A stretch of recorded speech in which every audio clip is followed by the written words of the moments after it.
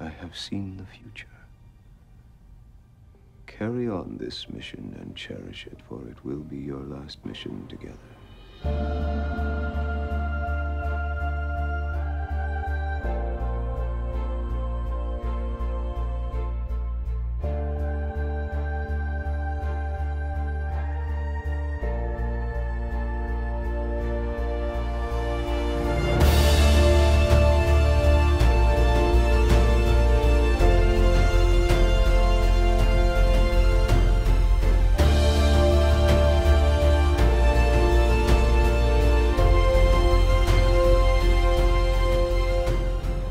Welcome, everybody. It's Mike and Dave with you once again with another Agents of S.H.I.E.L.D. discussion. This one, Dave, for the series finale. We told our viewers last time when we did the premiere recap that we would be back. And here we are with this is being billed as an ending explained, so we'll do our best. Yeah, and I'll steal a line that I'm going to use in one of my Lucifer reviews coming up that I stole from the Grateful Dead. What a long, strange trip it's been for the two of us and Marvel Agents of S.H.I.E.L.D. Yeah, I started watching Agents of S.H.I.E.L.D.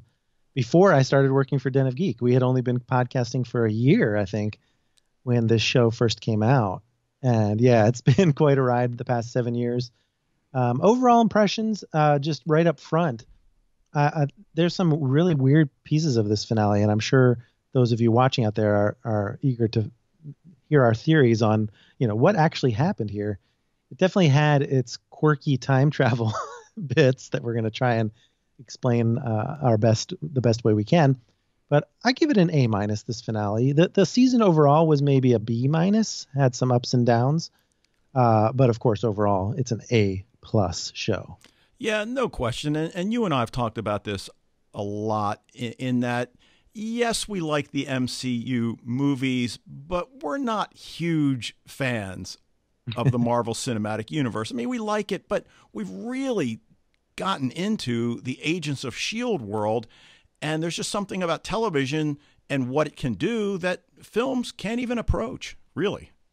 Exactly, and this has always been my favorite comic book property, and so it's bittersweet seeing it go out like this. But what we're going to do tonight is we're going to talk about mostly the final episode. We're going to sprinkle in a few details, a few comments from that first half of the 2-hour finale. And in addition to that, fortunately enough, I was able to talk with the cast and crew. They did one last large press call with all the major cast members and the showrunners to talk about the finale in particular, but the show overall as well.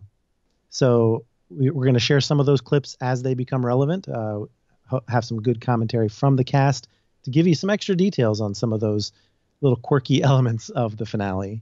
But basically, Dave, we want to start off with some of the questions that we have overall as we begin our discussion.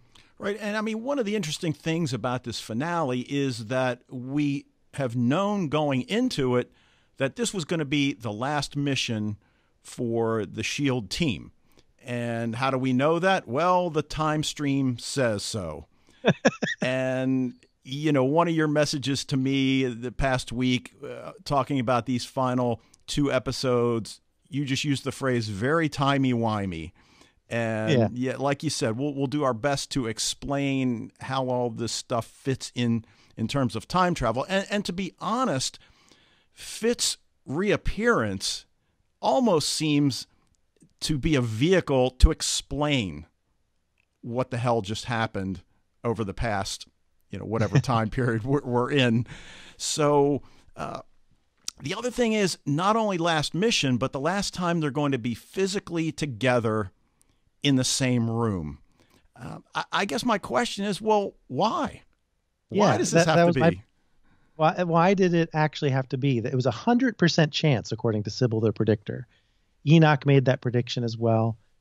And it definitely was something that Fitz was able to confirm, that yes, this would be their last time. But then when the actual coda came, and we'll talk some detail about that in the coda, that it seemed like it was a choice, a lot of the things they ended up doing.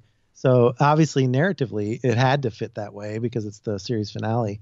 But yeah, the prediction that it would be their last mission seemed an option that came upon them rather than something they were forced into. Yeah, and thinking about what happened in terms of time travel is one thing.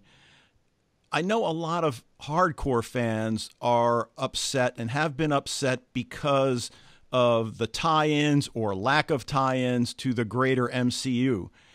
And I know you and I have always said, we don't care. Yeah. We're fine with what we've got. We've got great characters. We've got hateful villains, complex storylines, great action sequences. What else do we need? Right. And I think a lot of it also came from the fact that we had confirmation that they had diverged from the MCU already. But then when the time travel element came into it, especially discussion of separate timelines, it reminded people of the Avengers and the different timelines that happened with the final part of Phase 3. So it was definitely something where they wanted to compare the time travel models between the MCU and S.H.I.E.L.D. And I do think it's its own animal here. Absolutely. And, then we get the question, well, if Jia Ying dies in 1983, how does that impact everything else going forward? Does it? Specifically, the fact that Daisy will no longer be born in that particular timeline. The only person who can answer that question is Deke, because Deke is the only one that was left behind in the altered timeline. So we'll talk about that when we get to Deke, because definitely he has some experiences moving forward that we can speculate on as to the consequences of this entire season. Right. And in terms of timelines, I guess the question, has this timeline been restored? Yes. Well, not really did restored. I guess that'd be kind of the wrong terminology to use, because from the standpoint of Piper and Flint and even Fitz inside that container, as well as his daughter Alia, no time has passed at all. So they just came back to the point where the timelines diverged. So they didn't really restore the timeline. They just came back to a point before it split off. But, the prime directive throughout the last few episodes seems to be protect Fitz's location from Sybil and thereby the timeline and the Earth. And it's been really clear the whole time. And of course, the question that has been hanging over fans all season long, when's Fitz going to get back? And there are polls. He'll be back for the last episode. He'll be back for the last two. And obviously he sort of came back in episode 11. And, we get him back for the 2-episode finale. How'd you feel about that? Well, that was a tricky one. And in fact, that was brought up in the press call with the showrunners. One of the other journalists asked that question. And it really was something where they were in a bind. And I think Marissa Tancherone and Jed Whedon are throwing themselves at the mercy of the fans and saying, listen, you have to understand, we were at the mercy of Ian DeCasteger's schedule. We had no choice. It's not that they wanted to have Fitz out of the picture. It fit. I think the writers did a great job of making his absence work. But it was painful to wait that long period of time. And if you remember, too, we actually knew from prior press materials at the beginning of the season that Flint and Piper would be back.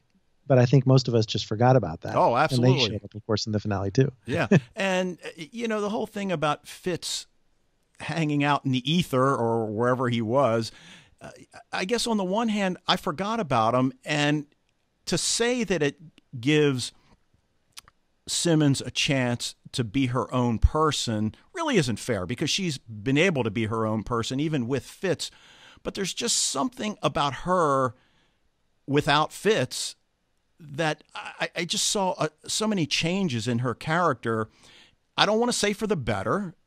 That's probably not fair either. But whether it's the relationship she develops with Daisy or just the person she's become, I just really like the fact that we got to see Simmons without Fitz. But at the same time, I would argue that we discussed in our premiere breakdown how she seemed very sad, and we didn't know why at the time. Right. We knew, of course, that Fitz was gone and that was part of it, but we didn't know anything about the memory implant or anything like that. So I think that was kind of a very telling part of Elizabeth Henstrich's performance that she was able to bring that forward. And of course, that amplified our missing of Fitz. Yeah, absolutely. Really cool the way they get everybody together at the S.H.I.E.L.D. New York City safe house with that 084 message.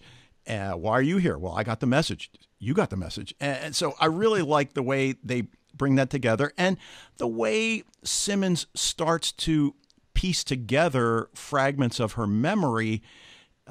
Obviously, we know there's only going to be 84 minutes for this to happen or not happen. And I think we all knew going in it was going to happen some way, somehow. But obviously, it leads to Fitz just literally dropping into the scene.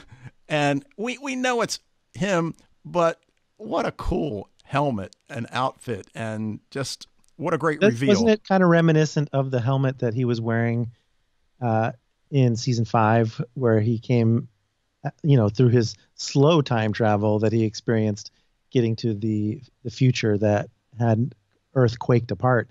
I think it's that same helmet that he was wearing for that as well. But yeah, a very triumphant return, and having S.H.I.E.L.D. destroyed for all intents and purposes in episode 11, and having the remnants of S.H.I.E.L.D. converge upon that safe house, including Victoria Hand, who would eventually become the head of, or one of the higher ups in S.H.I.E.L.D. that we saw both in the movies and at the beginning of S.H.I.E.L.D. in season 1, was a nice touch as well.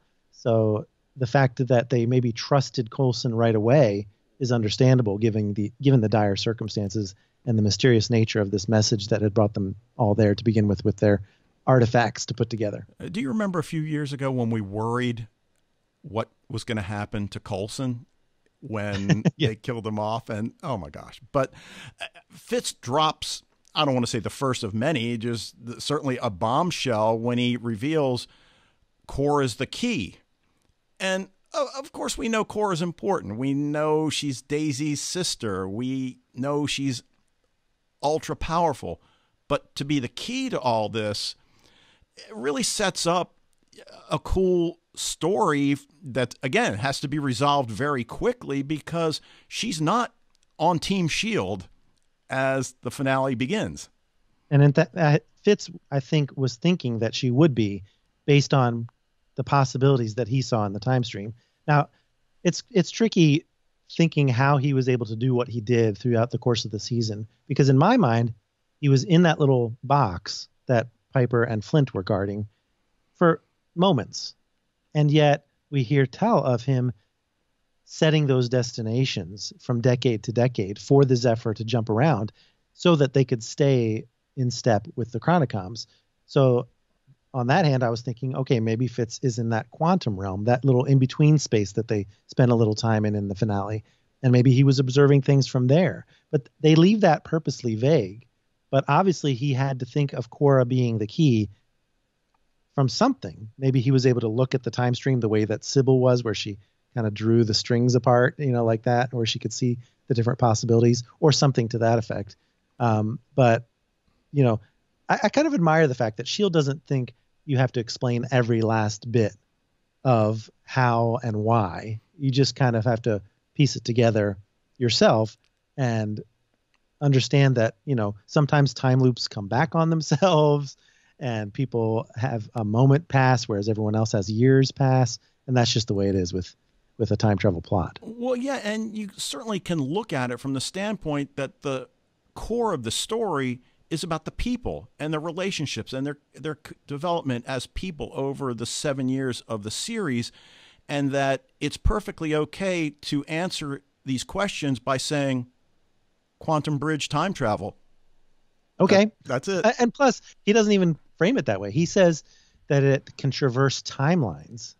So in a way, it's time travel in one of those many branching theory type of time travel shows. So you're jumping between multiple parallel universes. So it's kind of a mixture of those two sci-fi ideas. Yeah, and if you'd been caught up on Dark, we could insert that concept, but my lips are sealed since you're very behind. But that's a story for another day. I love the way Fitz gets the time stream. Enoch learns how to be an outlaw from Fitz, steals a copy of the time stream, and Flint steals a piece of the time monolith. And very key to traveling back in time. I like that detail because that was told in a series of quick flashbacks. It was like a montage while Fitz was voicing over his explanation, right? Right. And Flint had that piece of the rock that he was able to do in season 5. Same deal. Because you remember, travel to the past isn't as easy as travel to the future. That's why season 7 went forward decade by decade. They only had that one major trip to the past, and the monolith is key to being able to do that. So having that little key detail for those time travel nitpickers like me, good job. Right. And ordinarily, I'm a show don't tell kind of guy. But again, I understand the kinds of time constraints they're up against. And who better to explain things than Fitz? And you know, as you said, he does. And we get the background of Gemma, Fitz, Enoch going to the Alia star system that, again, they have their daughter. And that was one of the things that briefly confused me as I tried to piece together her age. And you reminded me that, well, it took them a few years to actually invent the time machine. So she had time to grow up a little bit. And that's one thing that a lot of time travel shows don't do. We like a lot of time travel shows, Dave and I. Continuum, 12 Monkeys, Dark, as Dave just mentioned, and many others, where they're quite complex, but very few of them actually allow the time traveler to take their time. Because if you think about it, they've got as much time in the world as they want because they can just return to that instant that they want to change. And so it made for a very nice narrative choice to allow Fitz and Simmons to have a life together and to have that daughter and, you know, work on the time machine because it obviously took a lot of time. But it did in season 5 as well. They were old before they completed the time machine in that iteration because they didn't have the help of Enoch. But with this one, it really allowed us to say, okay, we didn't have Fitz this entire season, but they were together. Right. Exactly. And the other thing that's easy to overlook because I did it myself is, well, this is Deke's mom. Right? So exactly right. What about the blue hazmat suits? Well, interestingly, I thought it was very cool to involve Sousa for one thing, but Sousa, Yo-Yo, Fitz, and Simmons were the reinforcements that Simmons called for at the end of season 6. And, you know, they helped clean up the temple. And I thought this was kind of cool because perhaps at the end of season 6, the writers had a different explanation for that. And here in season 7, they had an opportunity to tie up a loose end that people would have looked back and said, wait, who were those guys that helped out at the end of season 6? And what we have is our first clip here that we're going to share with you from an interview with the showrunners, Marissa Tancharoen and Jed Whedon. And Jeff Bell will chime in as well a little bit about that choice. Why did they choose to do that? And, you know, what was the decision? What was the conversation that happened in the writer's room surrounding having that cool little moment? I wanted to ask you guys about the decision to have the blue hazmat suits mirrored from the season 6 finale in the season 7 finale, because that was really a neat trick. So what was the writer's room conversation about that? Jed, take it away. Let me tee you up. It wasn't hard enough just to do time travel. Jed thought, you know what would be really cool? If they were the ones that, I was well, it was easy to do in season 6 because truthfully we could have made them we just made sure they were tall enough to be our characters in season 6. We weren't positive we would be able to pull that off. So we could have, you know, because you don't see them, it actually was easy to front load that idea because you don't see them. So they could have been anyone. And if we had to, we could have ditched the concept and had them be Chronocoms or something. But it was part of the goal was to have that little extra, because that's the fun and also the nightmare of the time travel stories is when they loop on themselves. And so, you know, while I'll say it was somewhat rewarding to have that happen, it caused a lot of mental stress to many members of the... I remember being on set and Kevin, Marissa's brother, was directing. And we were trying to explain, no, this point of view can't be that point of view because they can't see it. And his head was exploding. Yeah, and our first AD, who's the most supportive Keith Potter, the most supportive, Keith Potter. gung-ho guy ever, came up to me and he goes, I love all your episodes and everything. I hate this one. I hate this. He's like, you broke me. Yeah. You broke You me. broke Yeah. me. And also, we had that last act that we really wanted to sit and breathe. So all of it had to be, it's like, loose end, loose end, loose end, loose end. That's what about it. Okay, and of course that was just one of many different pieces that they were able to tie up. The other favorite of mine was the fact that Sybil was the one that shot that missile that destroyed the temple, thinking she was destroying the Zephyr 1, when in actuality it just destroyed the temple as they went back in time and started season 7. The other neat piece that I think ties up nicely is that if you pay very close attention, all the different duplicates, because the hazmat suit folks, in some cases, like Yo-Yo was helping herself Right.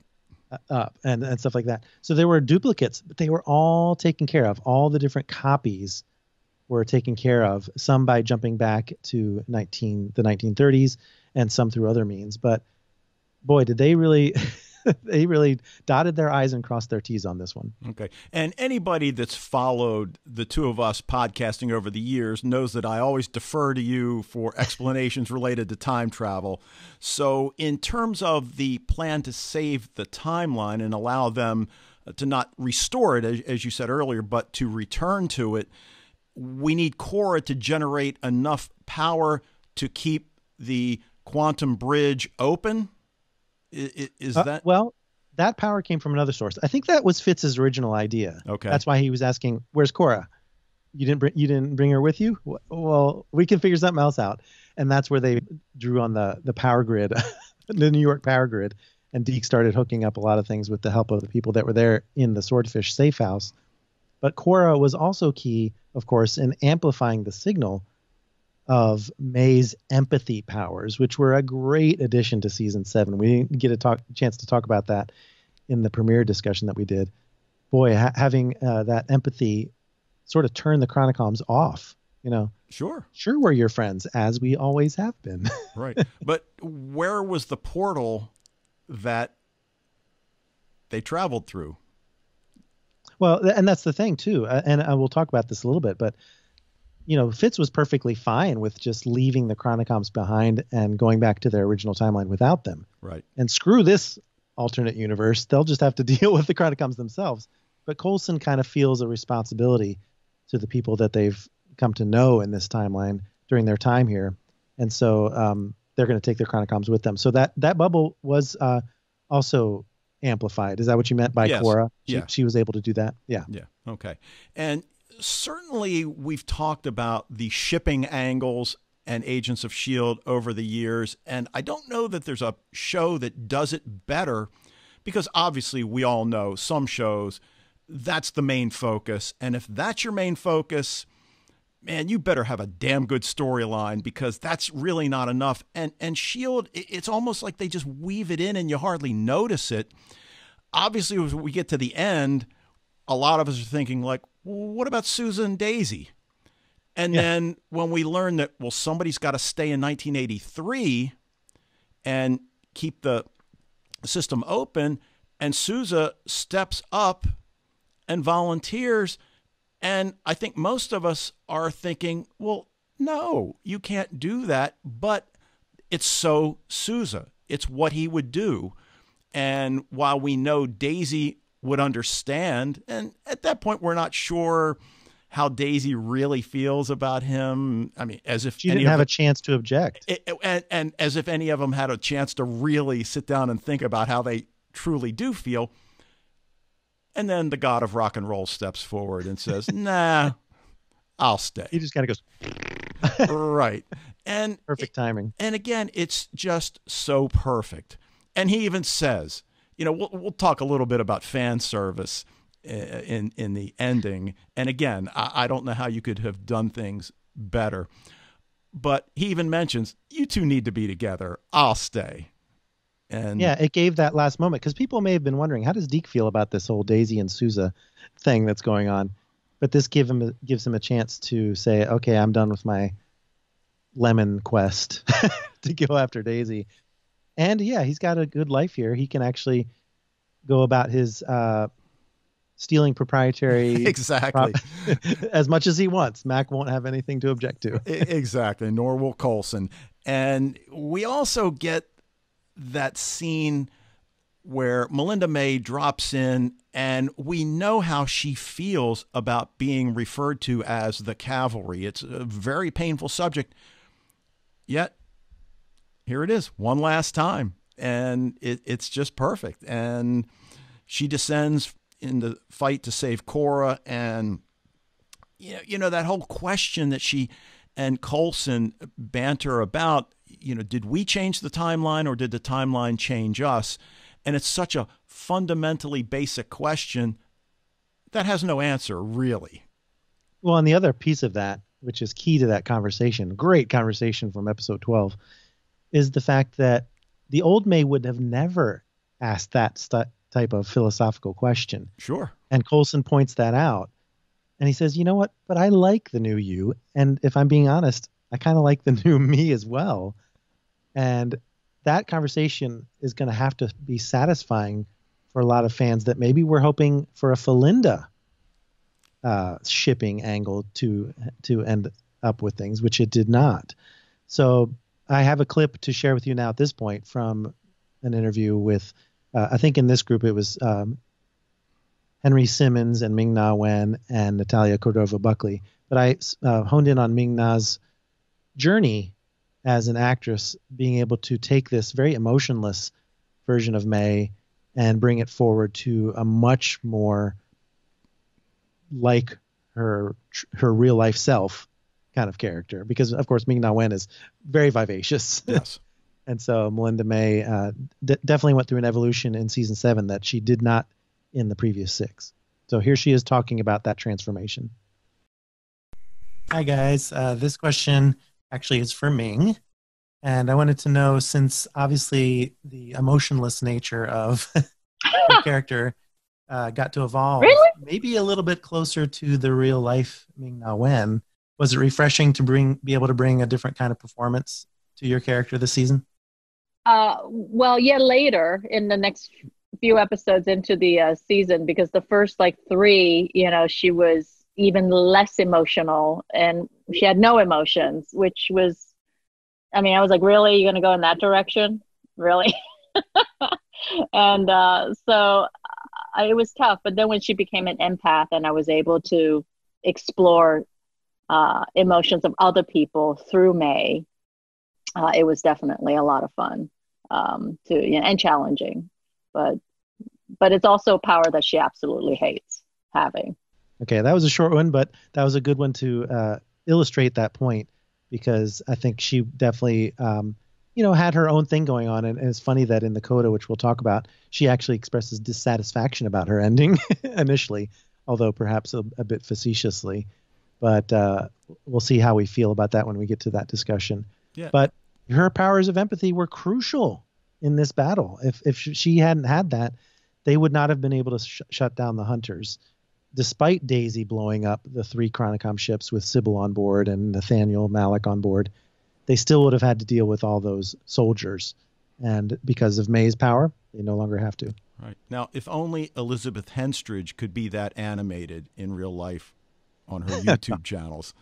We talked a little bit about Simmons, and there are some great scenes in this episode as she's trying to recover her memory. And of course, we get that one point where we're worried that it's going to be one of those deals that she doesn't know anybody. And when she sees Daisy, why are you wearing that costume? Yeah, that was a great moment. Oh, no. Can I get one? Yes, you can. And it's just so awesome the way that those lines are delivered by the two of them, who apparently have become great friends in real life. And it certainly comes across.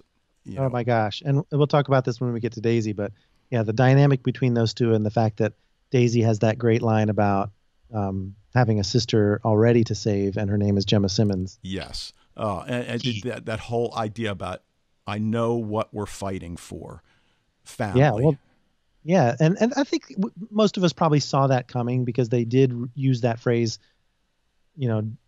do you know what we're fighting for? I think Coulson says that to Cora. Do I need to tell you what that is? And she says no. And I don't think they need to tell us what it is either, even though it takes the entire episode for Daisy, once she has sacrificed herself to destroy those Chronicom ships and is then saved by Cora, resuscitated from the depths of space, she's able to verbalize the fact that family is what they've been fighting for this whole time. And it takes place with Cora and Daisy. It takes place with Alia and Fitz and Simmons and the whole S.H.I.E.L.D. family as a whole, right?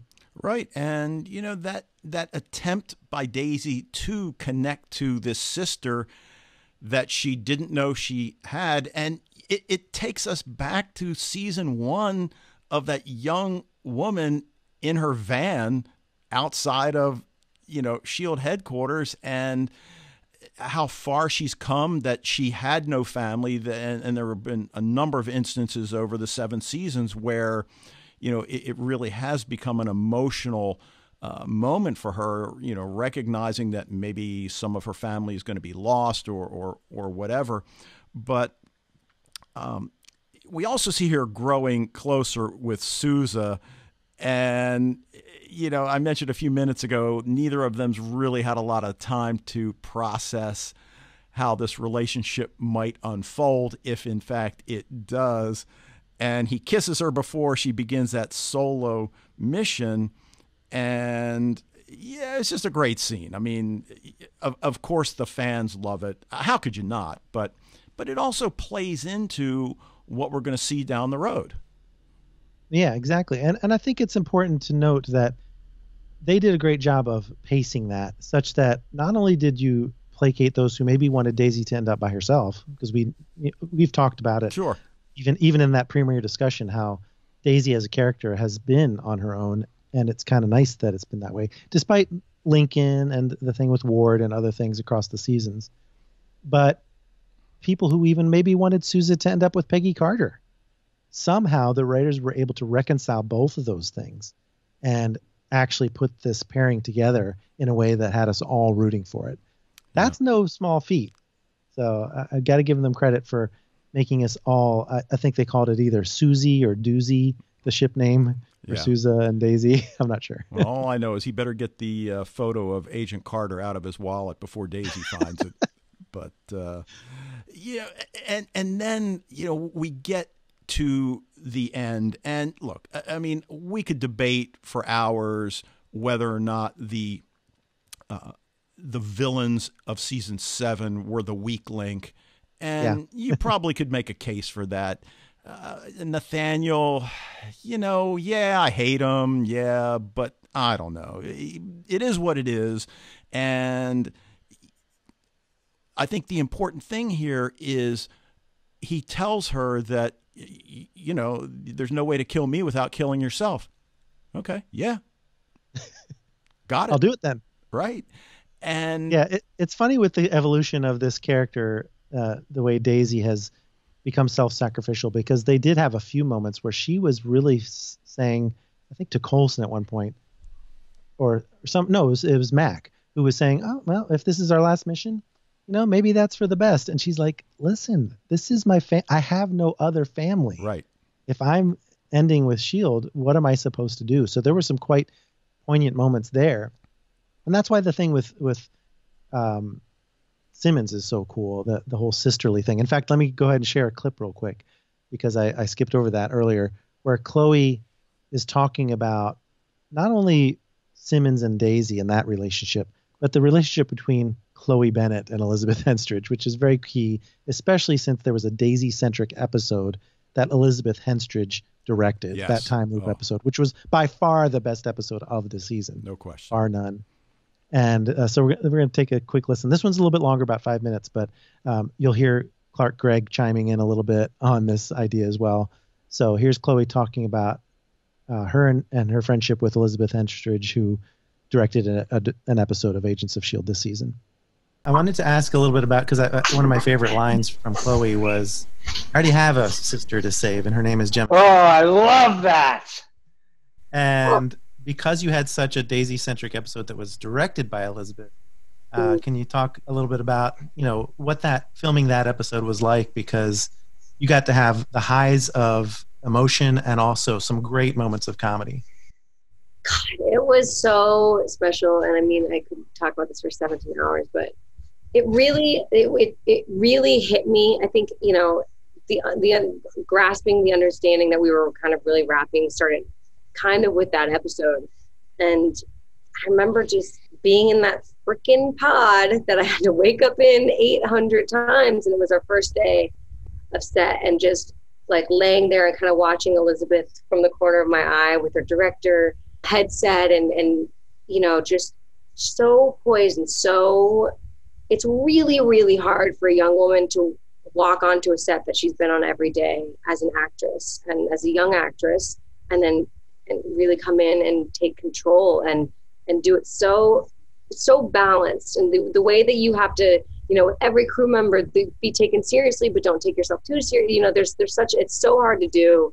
And it really just like made my entire experience on the show kind of flash before my eyes.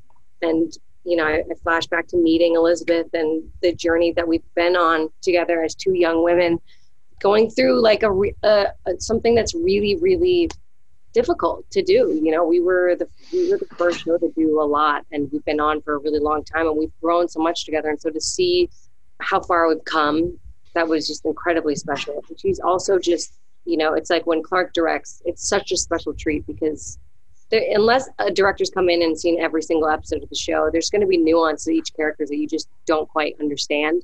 And so when someone like Elizabeth or Clark directs, it's a treat because there's less explaining you have to do. There's less like, oh, I don't have to, you know, they understand it. And they also understand the comedy of like where everyone really, and so it was such a special experience. And it was a hard episode to shoot. I mean, we would definitely. Yeah, I want to chime in on this one too.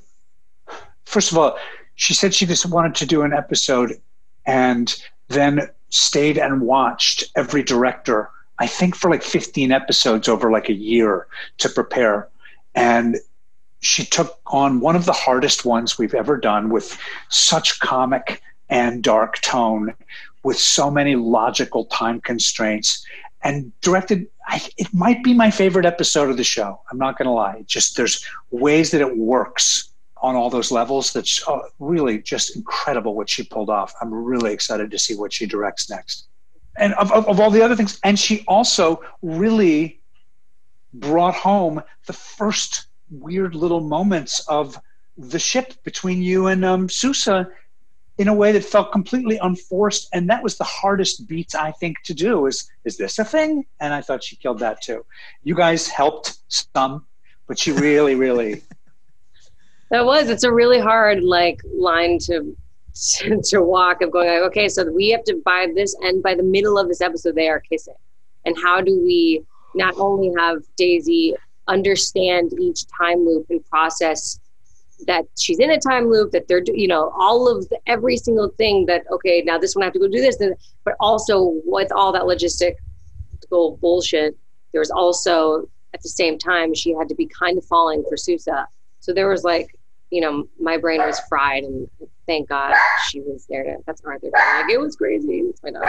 Arthur, I am on my final Zoom call for S.H.I.E.L.D. Please. Thank you. Thank you. Yeah.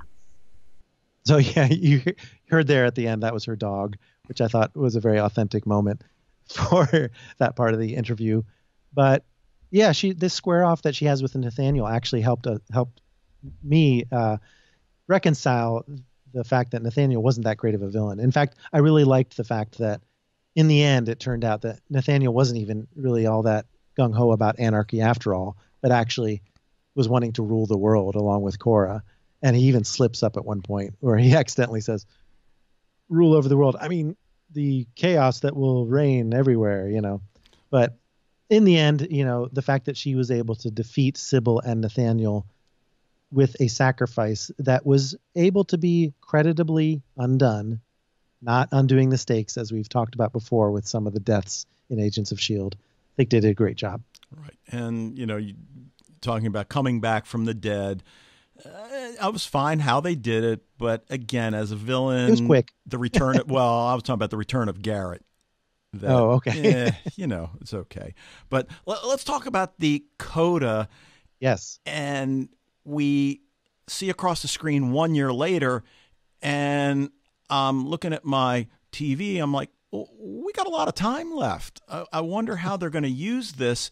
And that time just flies by. Of course, we're wondering what happens to the timeline.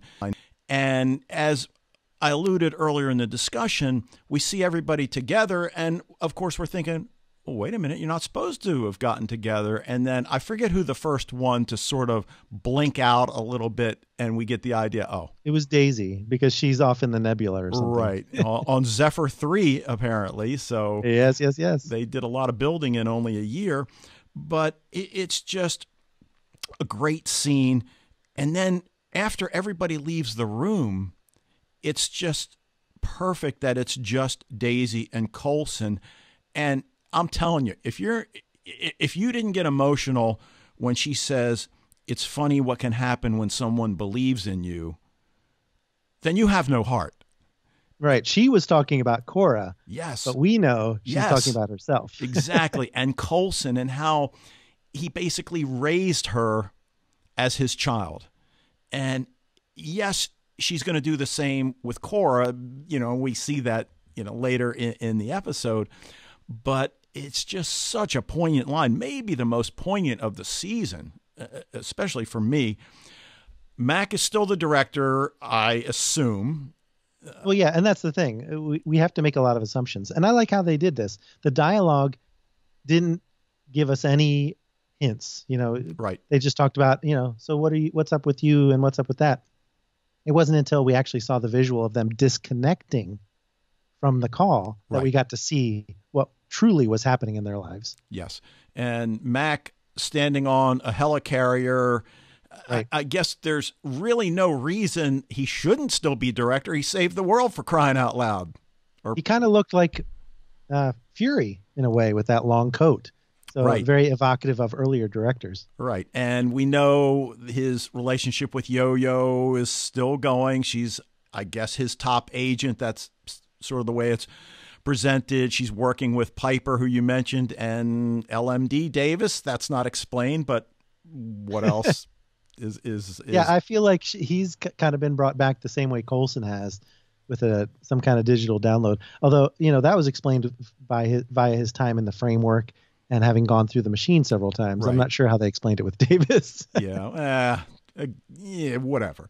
It doesn't matter. Yeah, what'd you think about May as a lecturer at the Coulson Academy? Yeah, which I assume is just the S.H.I.E.L.D. Academy, which has been named for Coulson. Right. I'm assuming. But yeah, that was kind of cool because, like I said, Melinda May said at first, I hate my job. But Coulson was like, no, you don't. You're just saying that, it's a lot of stress for her. But I don't know that it totally fits with my idea of her as a character.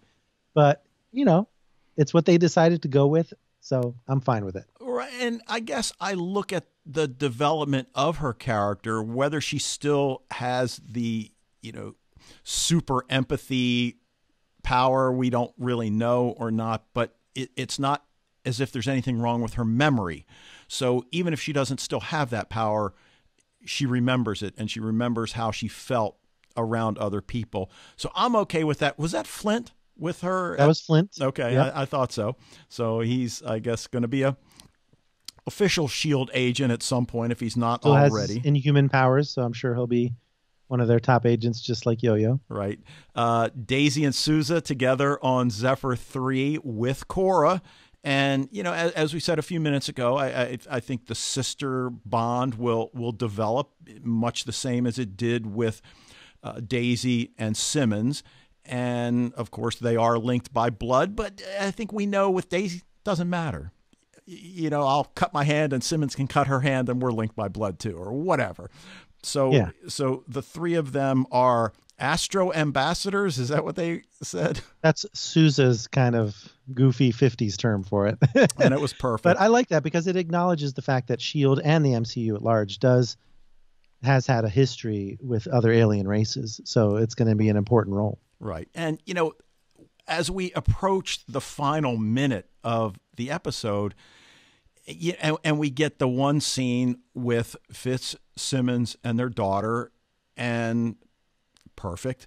But dude, when Coulson opens his gift at HQ, his gift from Mac, and we know immediately what it is.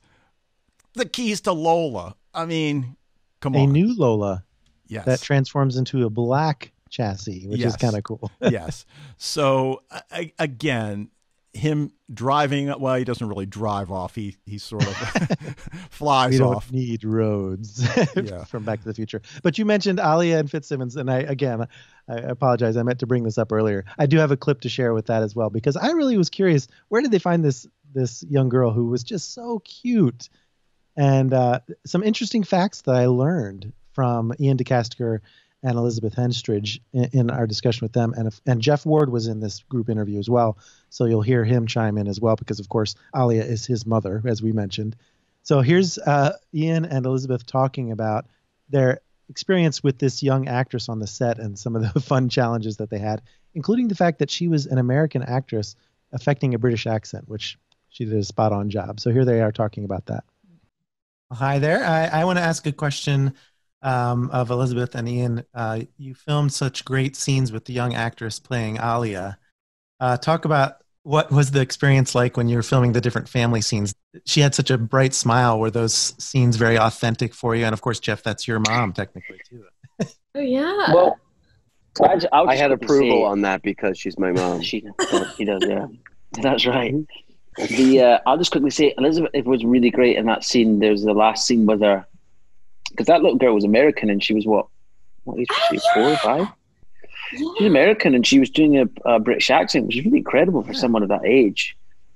But she was also, as a younger, this is to kind of back up Elizabeth's directing skills. But she's a younger girl, and it was hard to keep her concentration a little bit. Elizabeth was really good in that last scene. I remember she would kind of repeat the lines to her, and she would say them back. But it came out really well. She was so cute. I mean, we don't really work with kids ever on S.H.I.E.L.D., so it felt like, there was this precious cargo on set that you're trying to protect at all costs. And her mom was wonderful, and she was so cute. And I think it just brought that sense of play that when you have a small child in a scene, you just kind of play around and figure out, and then it's just capturing those moments, specifically at the end when we ran around that field, Ian, for hours, and there's literally 2 seconds of it. I mean, we were both like, we are not ready to be parents. This is a lot. I know, and it's fun having a kid on set like that. Adults can be, when you get kids quite serious and stuff like that, and you lose that playfulness, but having when you've got someone like that around, it can be quite fun on set. Yeah. But you can see in their voices that obviously they have a lot of fond memories of the show, which finished filming quite a while ago. And this was the final press event that S.H.I.E.L.D. was doing. They would have done probably something similar at San Diego Comic-Con had it happened. Right. But this Zoom interview that we did was actually their last hurrah. And, Chloe Bennett actually got quite teary when Clark Gregg was singing her praises in the interview that the two of them were in, because she realized it right in the middle of the interview that, oh my gosh, this is the last time we're going to be talking about this in a group like this. And who knows how long it's been since the actors themselves have seen each other. Sure. Yeah. So in a sense, this was kind of like that same virtual meeting that they had in the Swordfish Bar, because that wasn't in person either. Right. And here they are, we're seeing each other through the digital construct here. In fact, some of the reporters brought that up, the fact that final episode was very similar to how we're living our lives now, where we only get to see each other in brief digital calls through the web. And that's how we're reaching out to you guys now, of course, in our discussion of the ending. Yep. Now, you still want to go with the A- on this final? Yeah, well, an A- is still an A, Dave. Okay, all right. Dave knows that I'm a little bit more critical with my ratings, but I did give a few very high scores for season 7, and overall could not be happier with the series overall and how they chose to wrap it up. How about you, Dave? Did you enjoy the ending? I loved it. And, I think anybody that knows me, I was joking about Elizabeth Henstridge. She is so much fun to watch on her YouTube channel. If you haven't I forget, it's something with Lil. I forget what it is, Yeah. but they are just tremendous. She's awesome. And Right. and again, I love the way they all make fun of Jeff Ward whenever they're together, just as they would Deke. Exactly. So I hope you enjoyed our discussion, and maybe we helped you out a little bit explaining the ending.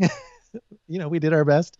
I'm sure there are other theories out there that will come about because, of course, we're recording this before the finale has even aired. Right. So I'm anxious to see what the reactions are out there, what the theories are out there. So the discussion can keep going. It doesn't have to stop here.